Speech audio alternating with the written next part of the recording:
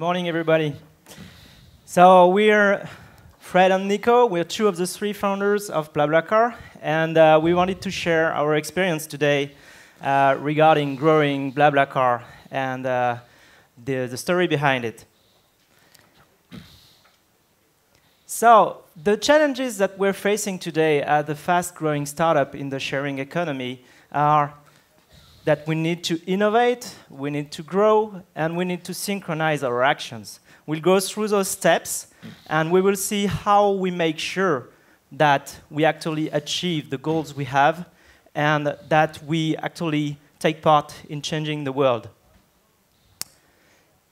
We wanted to share our insights, and actually, since the subject of this conference, this Ouishare conference this year, is the age of communities, we wanted to talk about our internal communities. At Blablacar, we are 125 people. We're very motivated individuals. As you can see, we are part of the Ouishare movement on the picture, and actually our average age is 29. And actually, we're building the new transport network for the future based on sharing economy. And the strongest thing we remarked was that we were sharing values. And Nico will be presenting us what it means.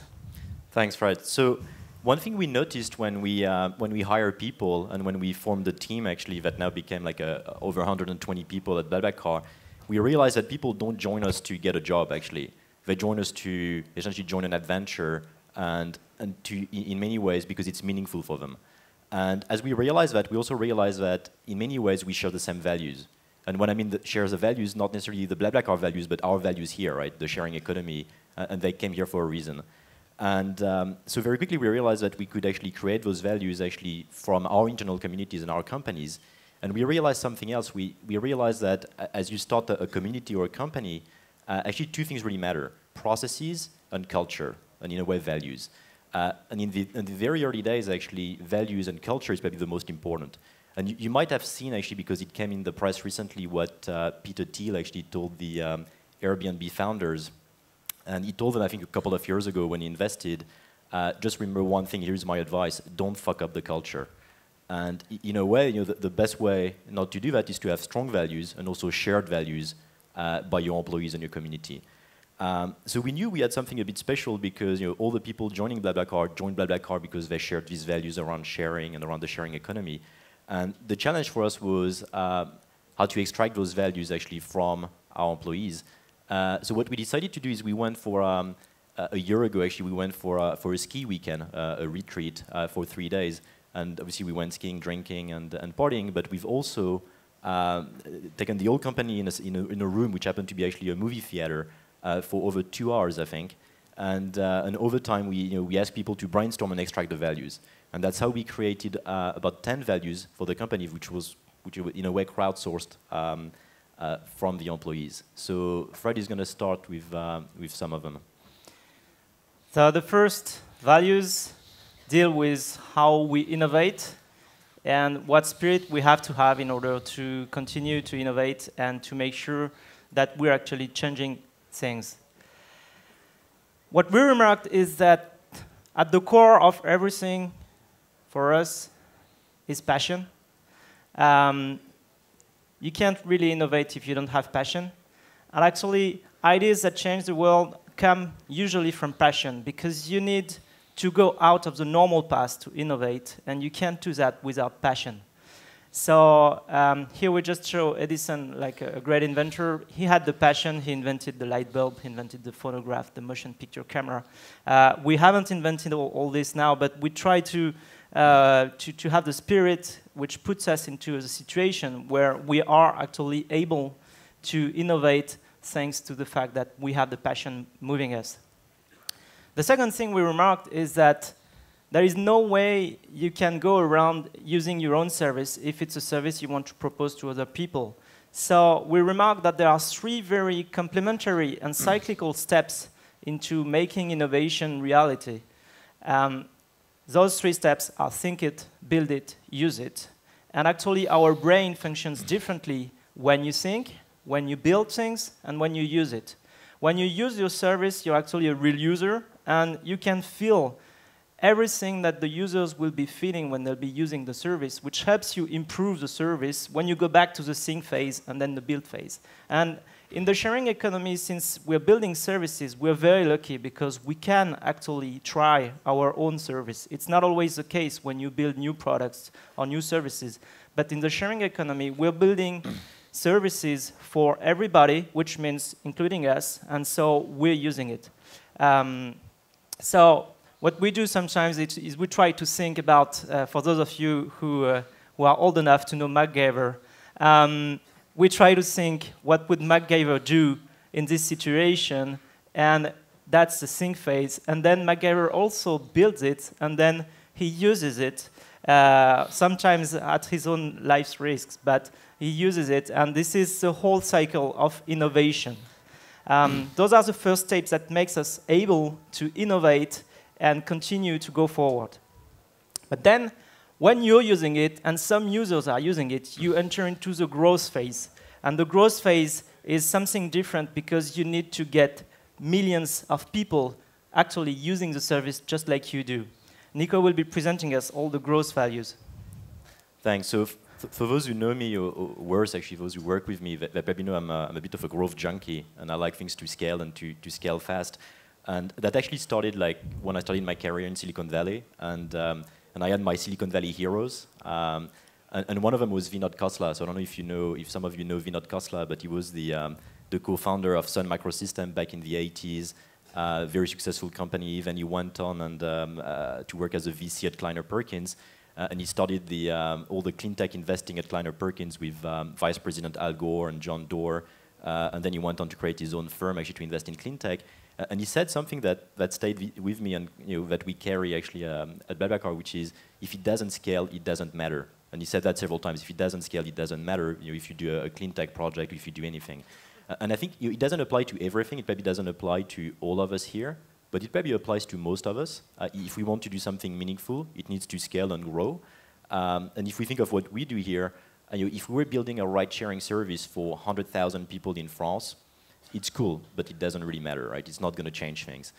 If we start doing that for millions of people in France, it gets interesting. If we do that for all of Europe, if we do that globally, and we start moving millions of people every month on a new people-powered network, which is what we try to do, then it matters. Then you're changing the lines. So we decided to have some of our values actually around scaling and around growth. And I'll go through that. I'm conscious of time, so I'll go through that pretty quickly. But one of them is, as you grow, you'll screw up, right? Because you're going to go fast, and as you go fast, you always screw up. And it's pretty key, actually, for us to foster a culture of screwing up, in a way. Because if you don't do that, then you're never going to scale. So we have this value, which is fail, learn, succeed, which is actually we encourage people to try to experiment, and to fail, and then to rebound and eventually fix it and succeed.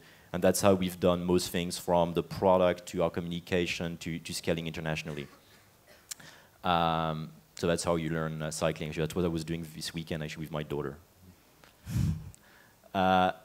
Another one, actually, which is interesting, and I'll tell a quick story on this one, which is the vanity, sanity, reality values. So Fred and I actually met doing an MBA, and as part of the MBA, you need to take all kind of classes you don't really want to take, like finance. And we had this finance professor who we said, okay, you'll probably remember nothing about this class, but if one day you run a business, just remember that. Remember that market share, he said, market share is vanity, revenue is sanity, cash flow is reality. Which is kind of interesting for finance people. And I thought, so we don't really drive the company like that from a finance point of view, but we thought it was a very interesting framework for different things, for everything in the company, to think that as you grow your business, you end up with like lots of data and KPIs and indicators that looks like that. And unless you know what really matters, what's like a vanity metric as opposed to a sanity metric, to a reality metric, you'll probably run into a wall at some point. So we decided to do that initially in marketing, and then we scale that culture in product, in communication, in finance, and everywhere, so that whenever we talk about something, we know if it's a vanity metric or if it's a reality metric. And one thing you hear a lot about communities like us, and we say that all the time, we always talk about the number of members we have. We say we have millions of members and this and that. Actually, it's a vanity metric, because you don't add value to your members by having members, right? You add value to your members by, in our case, by transporting members, by offering a service, and by having like good peer reviews between members. So that's one thing we pushed across the company. Another one we took from Facebook, actually, so we didn't really invent that one. Done is better than perfect. Again, as you grow, it's key, because if you try perfection, you're never going to change stuff, you're never going to move, you're never going to release product features, you're never going to grow. And you're going to miss the train.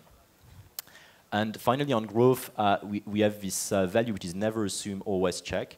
And it's kind of amazing how we, I guess, as founders and even as all the people working at Blablacar, we tend to forget that most of the stuff we do have been done before. So always go and check and benchmark and talk to people, because for 99% of the questions we have, there is an answer out there, and sometimes just in your company, actually, not even outside. So that's one thing we also foster as a value in the company.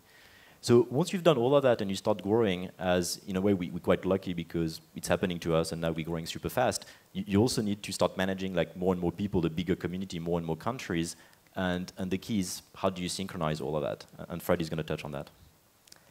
Thank you, Nico.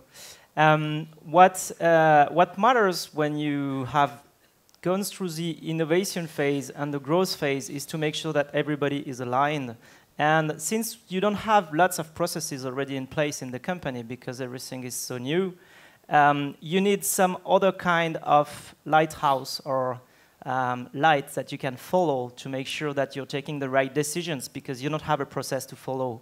And the values are really here to help everybody in the company to take the right decisions at the right moment, given the circumstances. So in the synchronized phase, we emphasize a lot the trust, because we know that trust is at the center of our network. Trust is what makes drivers and passengers ride together. Trust that links the drivers and passengers to Blablacar is what makes everybody using the service. And so we've actually been through it quite a lot over the last months. We've created a superhero named Trustman. Some of you may have seen. His superpower is the rating that he has on all the sharing economy services. And we also made a framework for trust, which is named Dreams, and states what information you need to find in a sharing economy service to make sure that you trust someone you've never met. So trust is very essential to us, and that's why we formulated this value in trust with trust. Share more, learn more is also a value that is very important to grow further and to synchronize, because when you innovate, you learn new things. If you don't share them, you don't innovate together and you don't grow further. So what we do internally is when we learn new things, we share them together, because we need to make sure that we don't reproduce the errors that we've made before and that have been made by other people probably. And finally, the member is the boss. This should never be forgotten. It's really at the core of everything we do. Our role is really to serve the community the best we can, and this is the central value that we are actually applying at Blablacar. So the final one, actually, just to wrap up on all these values, I mean, the final value that really came out, actually, of the exercise we've done during that ski weekend was fun and serious, right? And that was really, that really, I think, characterized our community, our millions of members, but also our internal community, i.e. our company. And I guess what we found out as a team is, and the reason we have both fun and serious is you need to be very serious individually, doing your work and being committed and being passionate about what you do to create collective fun. So, and for us, that was kind of the umbrella of all these values we created. Okay, so we wanted to share this with you today because we really believe that these values are universal and can make any sharing economy service grow further. And also a quick note, by the way, if you like our shirts, they're very fun, and if you want to share the values too, we have lots of shirts. Laura, Alexandra, Shirley, Justine will be distributing them at our booth. Thank you very much. Thank you.